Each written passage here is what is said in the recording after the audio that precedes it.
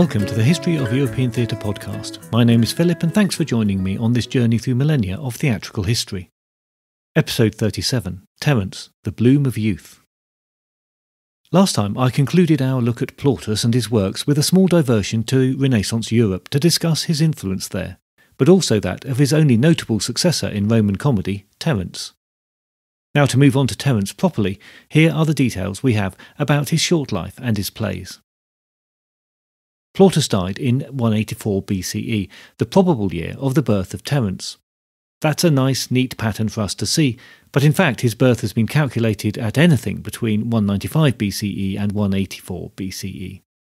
Plautus, you'll remember, supposedly had a hard start in life. Terence's was even worse.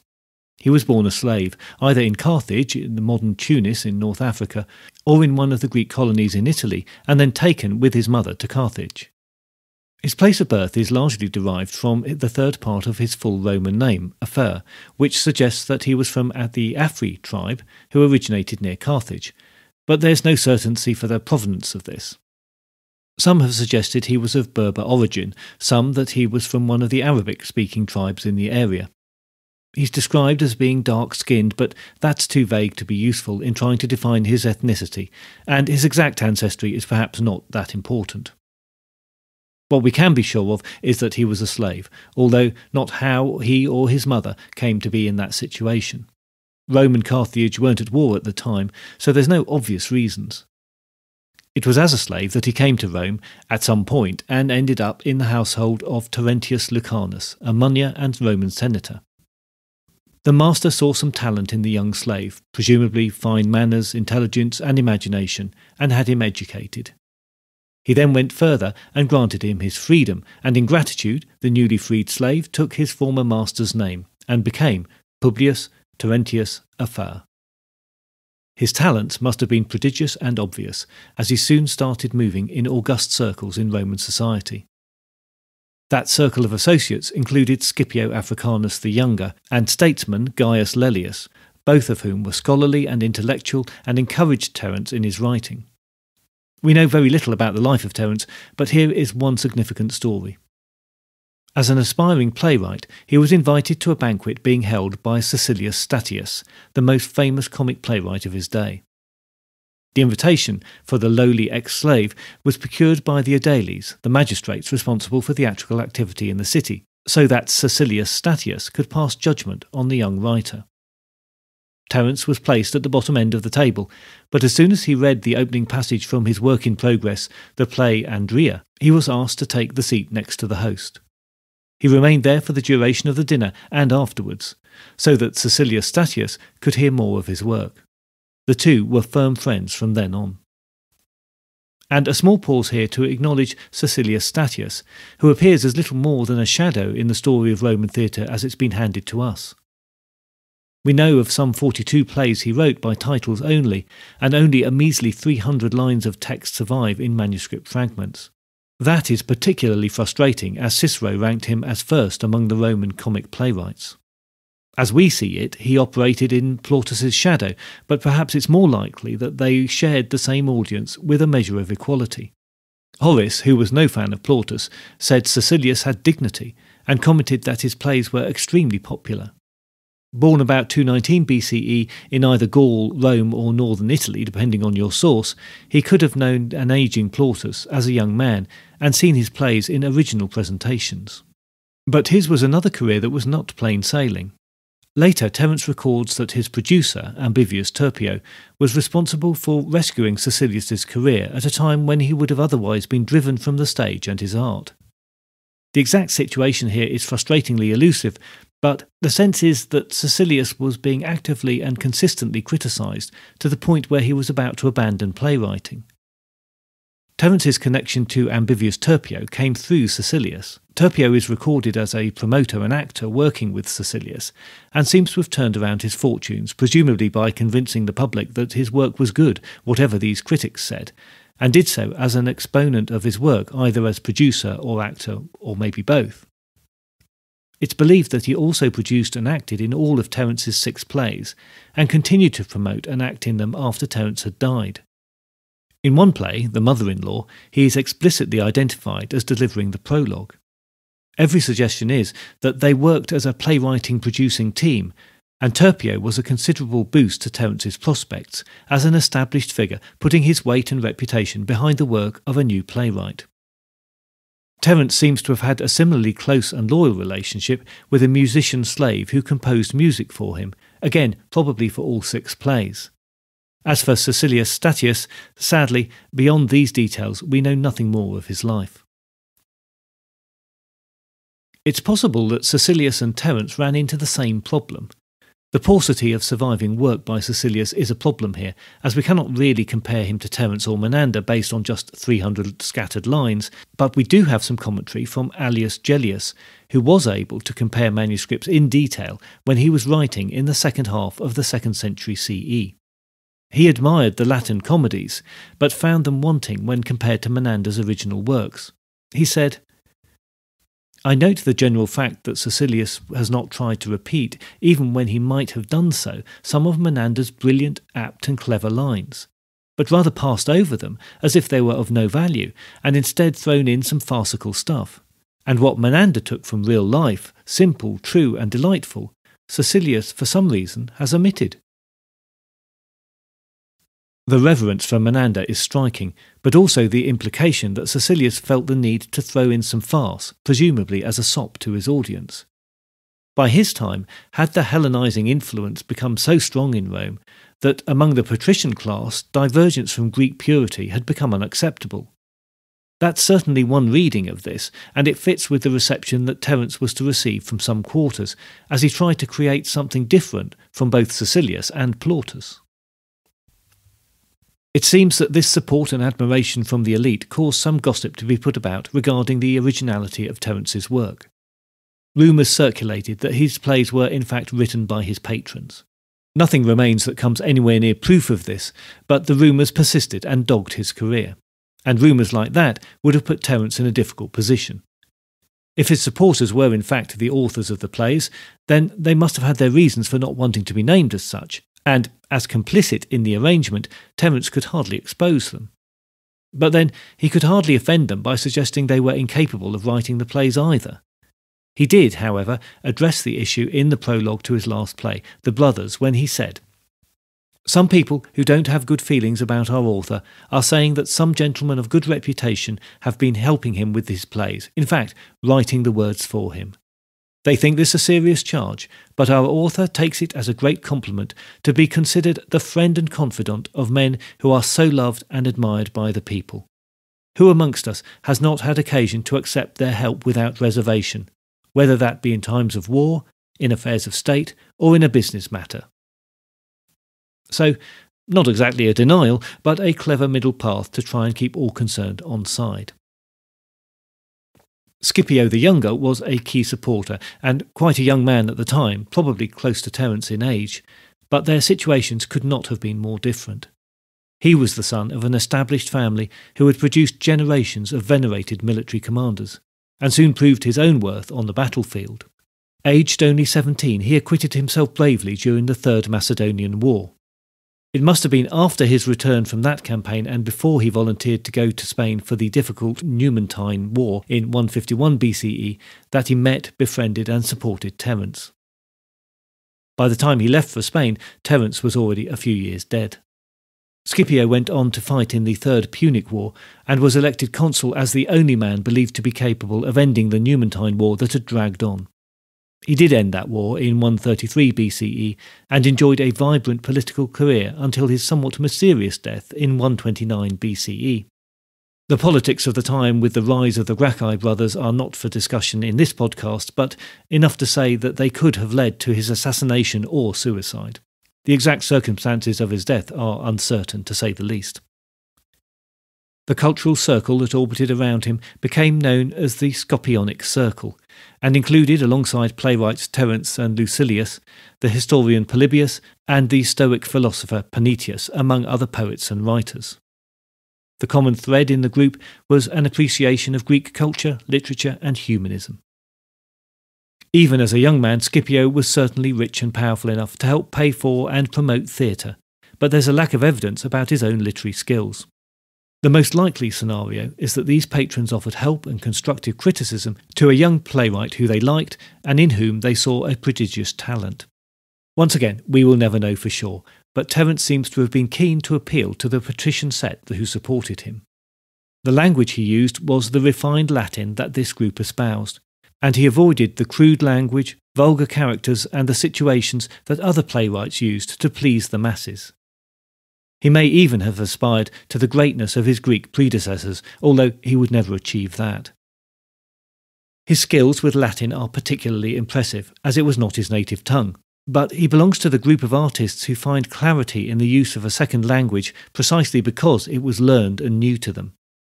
He was skilled at crafting epigrams, which were sometimes copied from the Greek, and in time became an excellent crafter of plays.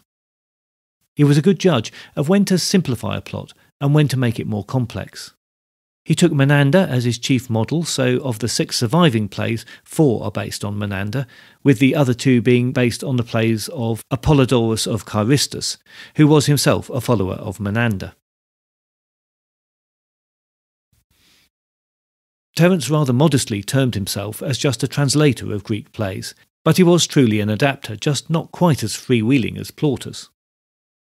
This may come from the reverence for all things Greek, but also out of necessity. As an ex-slave and new citizen, it would have been unwise to set his plays in Rome and portray the Roman citizens as untrustworthy or duplicitous, particularly as he needed to keep the support of the patricians. To effect the required detachment, he set the plays clearly in Athens and retained Greek names.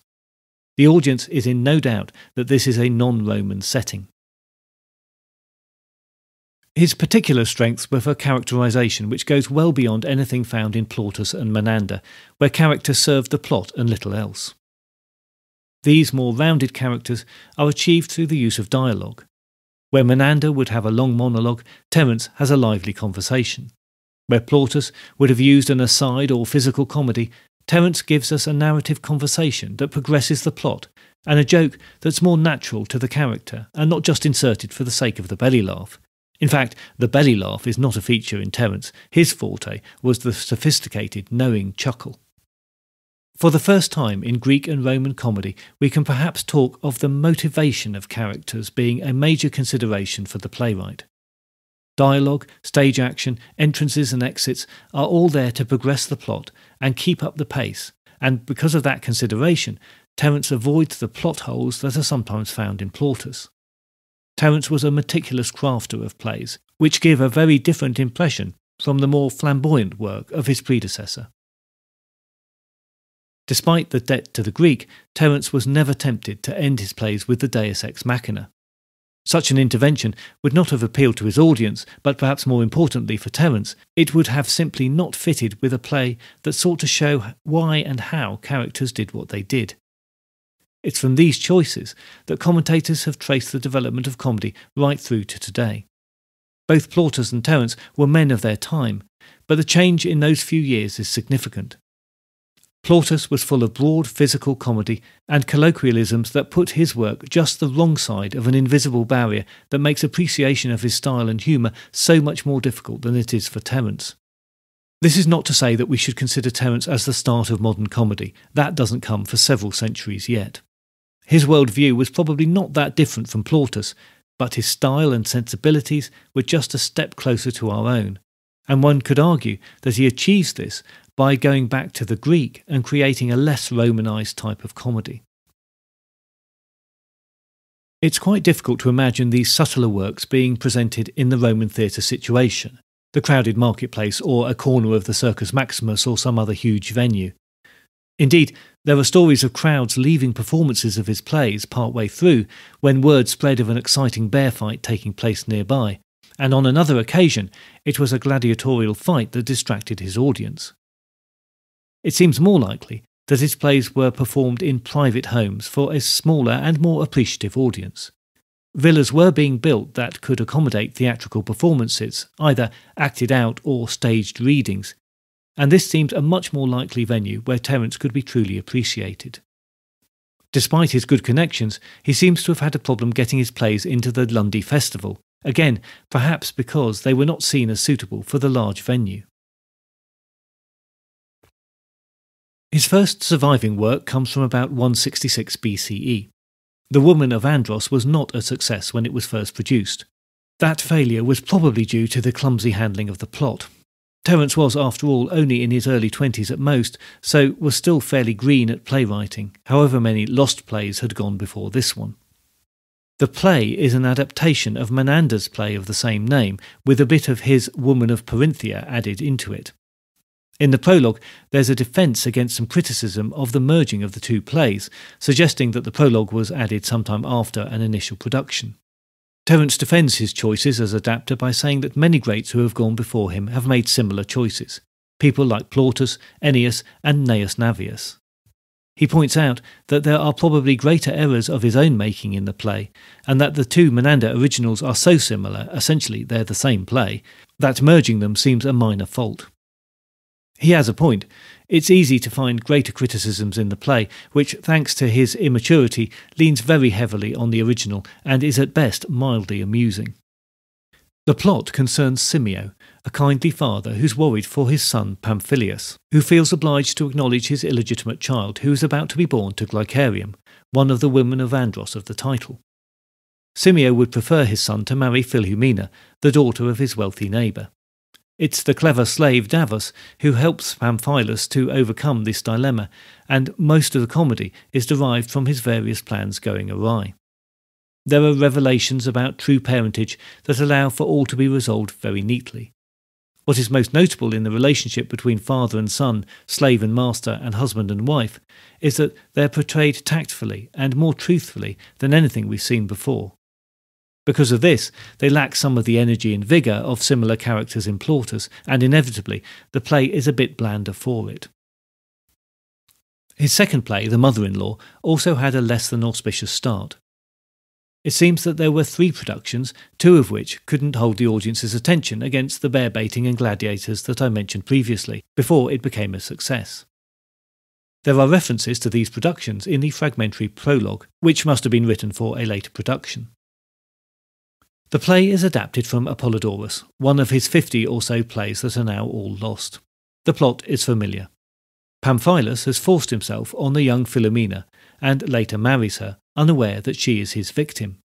She is a central character in the play, but is never seen on stage. When Pamphilus returns from a business trip to find her with a newborn baby, he immediately suspects her of infidelity. Her innocence is proved with the help of the kindly courtesan, Bacchis, who numbers Pamphilus amongst her former clients. The eponymous mother-in-law is Sostrata, who becomes embroiled in the concealment of the baby and then torn between accusations from her husband and her son. The recognition scene that reveals the true parentage of the child via, of course, a lost ring happens off-stage. Which I'm sure all sounds very familiar to you now. But for all the tried and tested plot, the picture of family life painted by Terence is remarkably warm and, in some ways, quite modern. The characters ultimately do have the best interests of the young couple at heart and a genuine interest in finding a solution to their problems, rather than manipulating it to their own ends. The play is sentimental, and with very few outright laughs.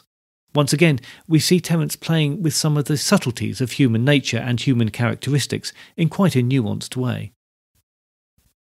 The self-tormentor, presented in 162 or 163 BCE, is taken from Menander. In the prologue, Terence again feels the need to defend himself against the charge of making unnecessary changes to the originals. He states that the play is faithful to Menander, and he will continue to adapt in this way, whatever the critics say. Having defended the dramatist, the prologue then takes on the voice of the actor, commenting on how weary he is of playing the same parts and, as an ageing actor, being expected to fulfil the most energetic roles. It's a plea against typecasting that many of today's actors would still sympathise with, although they probably don't have the problem of being asked to play younger roles from their past that they no longer have the stamina for. It's one advantage or disadvantage of the mask, depending on which way you look at it. The Eunuch is his most overtly farcical play. Written in 161 BCE, it's taken from Menander's The Parasite. Once again, Terence evidently faced criticism and cries of plagiarism, enough to prompt him to the defence in a short prologue. He protests that he was not aware of the previous Latin versions of the source material by Gnaeus Navius and Plautus. Now that's difficult to judge, but it seems unlikely. Notwithstanding that these are all stock characters, two of the principals do owe more to the later Latin versions than to Menander. Chiria is a young man of a good family who falls in love with the slave girl Pamphila. He disguises himself as a eunuch to guard her, but at the prompting of his older brother's slave Parmenio, he forces himself on her during the night. A genuine eunuch is then accused of the deed, much to his bewilderment, and after he is exonerated, Pamphila discovers that she is in fact a freeborn woman, meaning that Chiria can marry her. The strengths of the play do not come from the young characters and this basic plot, but from the older characters and subplots that revolve around them.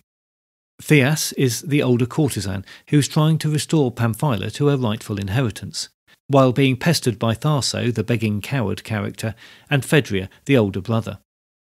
When she is seemingly forced to choose between them, she opts to keep them both, something to which they both agree. That end, paired with the marriage of the young lovers, might seem ambiguous, if not to say cynical, to us, but was probably less so to the Roman audience, for whom the youthful activities of men of the upper class were accepted with a large degree of tolerance. Terence was certainly prolific. In the same period, and possibly in the same year as the eunuch, he produced Phormio. This is taken from the Litigant by Apollodorus and is seen as one of the best examples of Roman comedy, as it combines all of the expected elements of mild social satire, intrigue, love, witty dialogue and gentle humour. Although the story is a well-known one, Terence crafted the play in such a way that it is well-paced and the events plausible, resulting in a fresh and lively piece. Phormio is the parasite character and the model for many later versions in the 16th and 17th century plays. The impulsive young Antipho falls in love with Phanium, while his father Demipho is away on business. She is poor and orphaned, making her unsuitable, but Phormio sees how he can help them out. He goes to court on Antipho's behalf and claims that as a distant cousin, Antipho is obliged to marry Phanium. The point is agreed, and the marriage is consummated. When Demipho returns, he is furious. He knows Phanium is no relation, and tries to bribe Phormio to get rid of the girl. Phormio agrees to the plan, but then thinks up means by which he can extract even more money from the old man. Demipho's brother Chamus is also a travelling businessman, which has allowed him to live as a bigamist with 2 wives. Having returned to his second wife after a long absence, he learned that she had died, and her daughter had gone missing. With the help of an old nurse, he discovers that that child is Phanium, now married to his cousin, Antipho. The last part of the play is concerned with how Phormio attempts to keep the money he's been paid, even though his intervention is no longer required, and how Chamus attempts to keep knowledge of his second wife from his first, a sharp and shrewish woman. Chamus tries to explain his actions, and his brother Demipho also pleads on his behalf, but ultimately his aggrieved wife can't bring herself to forgive him, and as a calculated rebuke agrees to dine with Phormio rather than her husband. That is a very brief outline of a play that has many strands and subplots. The ending is notable for its ambiguity, as it lacks the final forgiveness of the errant husband. There are a couple of minor servant characters who explain some of the complicated action and pass moral judgments on the behaviour of the other characters. And once again, there's a leading female character, Phanium, who never appears on stage. As the prologue does not reveal the plot at all, the play probably did have more of an element of suspense than was usual in most Roman theatre. This is a minor feature of Terence more generally, and another reason why his prologues often concluded with an appeal for quiet and concentration from the audience, trying to ensure that the plot would be followed. The Brothers from 160 BCE was the last play by Terence. It's based on Menander's play of the same name, with some elements of Champions in Death by Diphilus added to it. The main theme is a discussion of the best methods of child-rearing, and it's a typically thoughtful piece, verging perhaps more than any other of his plays into the philosophical. It's another play that I'll look at in detail in upcoming episodes. There's a strange air of contemporary criticism that hangs over Terence. As we have seen, something similar went on with his near predecessor Caecilius Statius, which suggests that, where there was criticism, it was very factional and very vocal. Roman behaviour at public events, especially at the games, was driven by factionalism and was partisan by its nature. It's possible that this carried over into the theatre, but we can't tell if the objections were truly artistic, or if they were in fact rooted in class, racial, or some other social divide. On the one hand, Terence is accused of copying the Greek comedies too slavishly, on another, of changing them about too much. It seems whichever way he went, somebody was not happy with his approach. It's difficult not to conclude that these criticisms were mostly from professional rivals who feared the talents of this rising star and the powerful friendships that he managed to forge at an early stage. There's little consistency in them, and, as far as we can tell from this distance, not much to criticise that is unique to Terence. Many other Roman dramatists plundered the Greek legacy. Indeed, as we've repeatedly seen, it was the norm to adapt from the Greeks. The best guess is that these jibes were unfounded, but clearly they hit home enough for Terence to feel that he needed to defend himself in the prologues. A lot of the accusations came from one individual, Lucius Lanovinius, an older dramatist who seems to have been particularly jealous of or threatened by Terence. We don't know why he felt this so keenly, but his accusation of outright theft of the work of others prompted Terence to respond with, "Nothing is said today that has not been said before."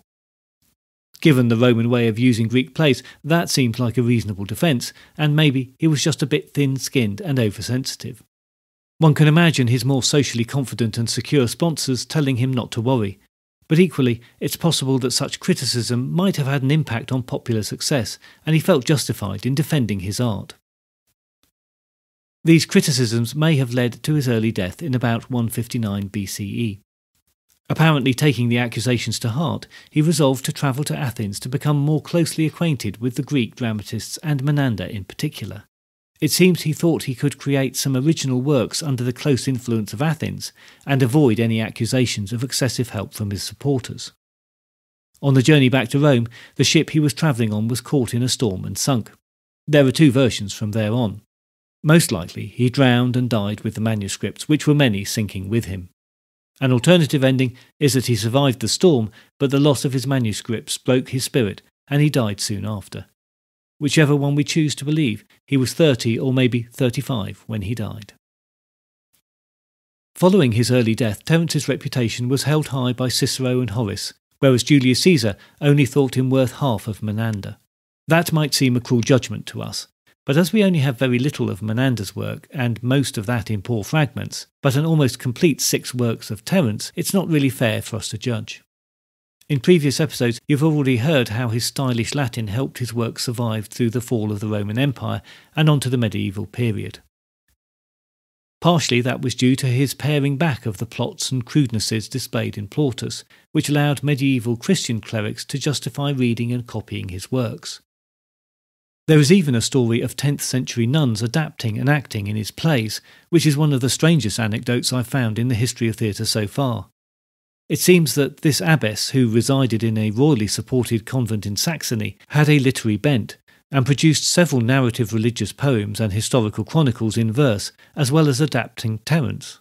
She turned the plays into Christian moralistic versions, so seemingly well away from the originals. That was just one of the ways that the work survived, as was the use by teachers as good examples of Latin, but there was more to it than that. Terence was also appreciated for the reality in his characters and in the gentle crafting of his plays. He took tentative steps to show real people in situations that were a little more relatable than his predecessors, and expected something more from his audience. And that just might have been at the heart of the criticisms he took. As he moved firmly away from the Plautine modes of presentation, he got too far ahead of the general audience and couldn't bring them with him. None of the contemporary commentators put it as explicitly as that, so it's difficult to be sure, but for me, this seems the most plausible explanation. A dramatist who was searching for beauty and for subtlety and was ahead of his time. The next episode will be a detailed look at The Self-Tormentor, a play that takes a close look at the father and son relationship and some of the difficulties that can entail. Terence said it was completely faithful to Menander's original, but we don't have that original to compare it to, so we'll have to take his word for that and look at it from a purely Roman perspective. Please give us a follow on the Twitter account or a like on the Facebook page to join in with the conversations about theatre history and theatre in general. There's a lot of content around Roman history on both platforms, and I do my best to pick out the most interesting and particularly the theatre-related items. Please support the podcast by signing up for additional audio content at patreon.com or just to say thanks at ko-fi.com. All contributions help to offset the costs of the expanding library of reference books and are gratefully received. And most of all, if you have a moment, please leave a review on Apple Podcasts to help other interested folk find us. If you could do that, you'll have my extra special thanks. I look forward to your company next time, but if you have any comments or concerns in the meantime, you can contact me by email at thoetp@gmail.com or via Twitter at thoetp.